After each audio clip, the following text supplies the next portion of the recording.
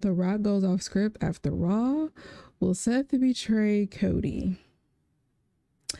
I've been feeling that way a little bit in my reactions on Patreon, but we're gonna watch, so yeah.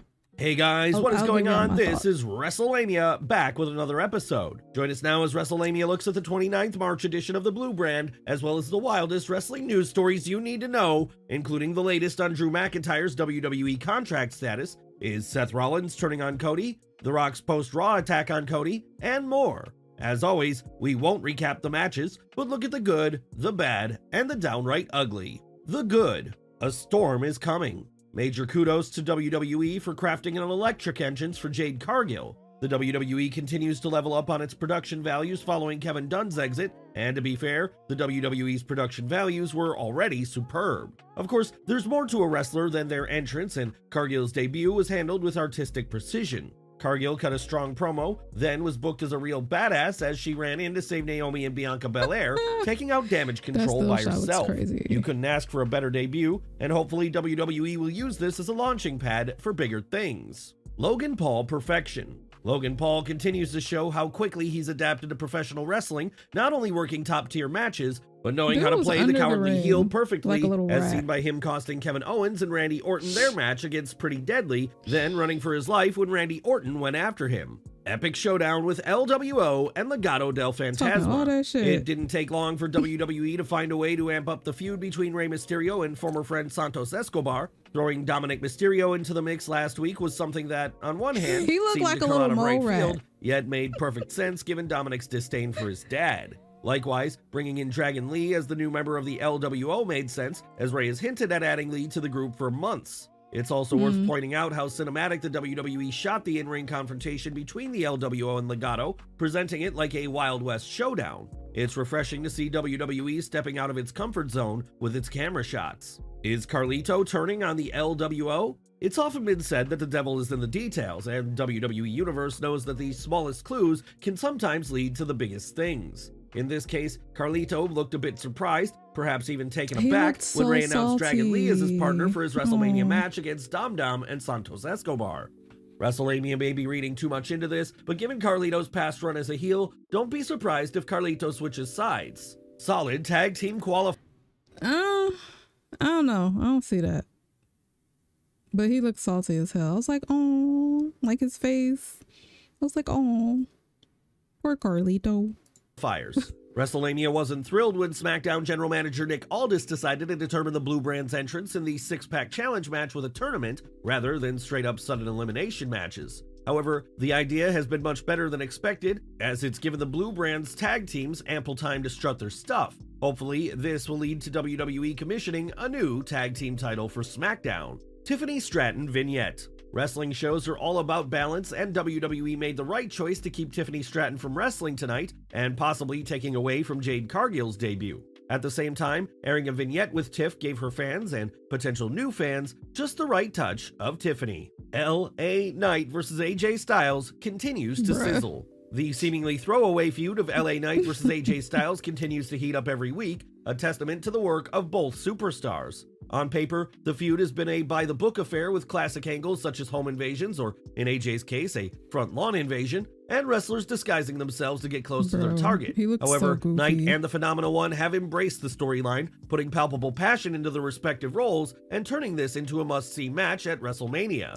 By the way, is it us, or does AJ Styles look like he's getting bigger every week? I thought I was tripping. Street Profits vs. AOP continues to disappoint. The Street Profits vs. AOP program continues to disappoint, as somehow the WWE seems stuck in presenting the feud as an eternal loop of Akam and Razor beating down Montez Ford and Angelo Dawkins every week. Everyone involved, particularly Bobby Lashley and Karrion Kross, deserves better, and the WWE's lack of effort is obvious. This feud has the potential to tear things up, and has yet to reach the level of mediocrity, let alone average. Solo Sikoa is no threat. What happens when your big bad turns into a jobber to the stars? That's exactly what's happened to Solo Sikoa, who once upon a time was a fearsome foe. Indeed, the idea of a wrestler having to battle Solo before a big match such as one at WrestleMania would have fans wondering whether Solo's opponent would even make it to Mania. Sadly, Solo has been defanged and declawed, with a win-loss record better suited for Akira Tozawa. Booking Jey Uso versus Solo is being presented as a dangerous situation for main event Jey, but fans know it's more like the proverbial walk in the park, the downright ugly. Nothing ugly, as fans and other observers have pointed out on social media. Tonight's show gave SmackDown's undercard talent time for their stories to play out and build up their matches at WrestleMania.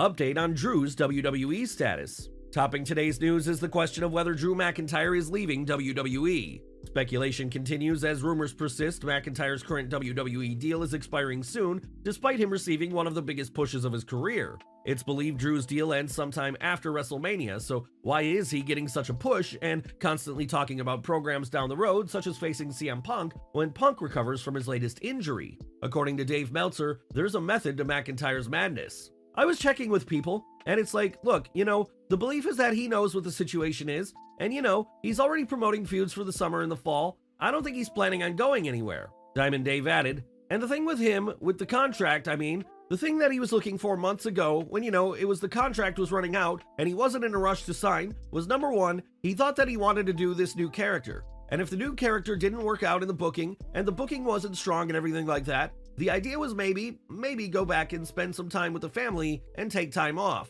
McIntyre isn't the only main event superstar with a contract expiring soon. Both Seth Rollins and Becky Lynch haven't signed new deals yet. It's believed their contracts will be up within months. It ain't over till it's over. If you thought The Rock's beatdown on Raw was bad, wait until you hear about this. A shocking video shows The Rock breaking down the fourth wall after Raw went off the air. Fans have seen many interesting segments showing what happens after the cameras stop rolling. Unfortunately for Cody Rhodes, The Rock gave a unique after-the-show experience he's unlikely to forget, as the Great One continued beating down Cody outside the arena after Raw went off the air. Clear, now you stay down! Fuck that! Fuck that! Just because the show's over, that doesn't mean that this shit stops! Fuck that! Oh no. The short video clip is worth checking out as The Rock continues his beatdown on the American Nightmare, telling him that just because Raw is over doesn't mean he's done with him. This was a clever move on the WWE, as it showed The Rock's ruthlessness and strength, suggesting this is as real an angle as it gets. Seth's turn coming at WrestleMania? Will Seth Rollins turn on Cody Rhodes at WrestleMania? Some fans think so based on a look Rollins gave Cody recently on Raw, and now a new tweet from Roman Reigns has some fans speculating the Tribal Chief is playing mind games to get under Seth's skin. Seth recently tweeted a gif of his WrestleMania 31 win over Roman Reigns after successfully cashing in his Money in the Bank briefcase during the Brock Lesnar vs. Roman Reigns bout. Roman Reigns' greatest #WrestleMania moment. However, Roman's response is what had fans talking. This is also the moment you became a permanent number 2. Turn losses into lessons, kids. Some fans feel Seth will turn on Cody, believing Rollins still resents Rhodes for beating him 3 times in a row on PLEs and or out of resentment over not getting a rematch with Reigns, despite beating him at the Royal Rumble, albeit by disqualification. Other fans feel a Seth betrayal makes no sense, and that the WWE is merely planting seeds of doubt in fans' minds to keep them guessing. What do you think? What Judgment Day member did Becky Lynch date? Does Becky Lynch have a secret weapon as she prepares for her match against the Judgment Day's Rhea Ripley at WrestleMania? Becky recently revealed that she dated the Judgment. Come on, I said this. If they're making it too obvious, too obvious. They brought up the other day how, well, he just said it too in this video, how Seth and Roman have a past, with the Shield or whatever, and how Seth turned on Roman by striking him in the back with a chair or whatever. And there were other mentionings. Bitch, I cannot talk today. There were other mentionings of a possibility of Seth turning on Cody, but I'm like, that's just they're making that too obvious. It's kind of basically giving away the story, So I'm like, maybe they're just doing that to throw us off. Now, I love a good prediction, and I've probably come up with 3 predictions for how this might go down at WrestleMania. And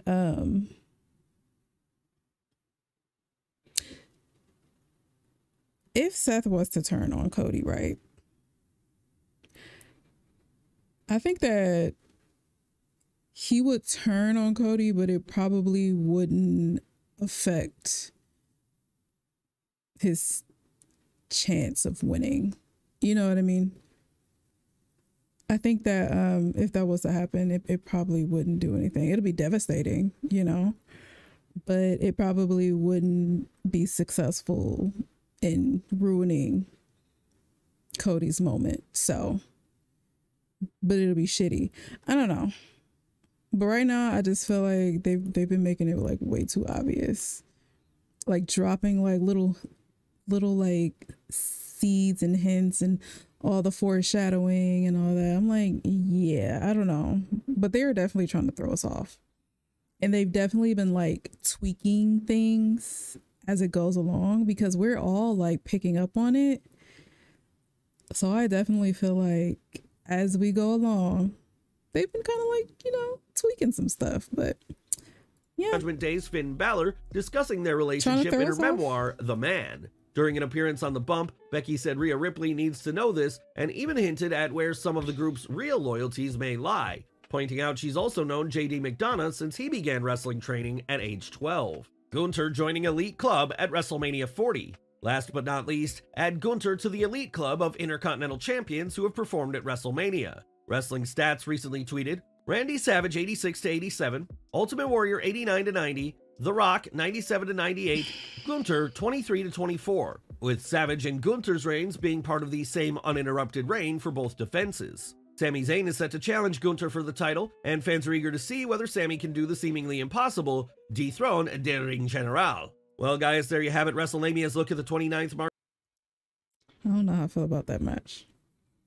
I don't know how I feel about that. The Sami and Gunther match, I don't know how I feel about that.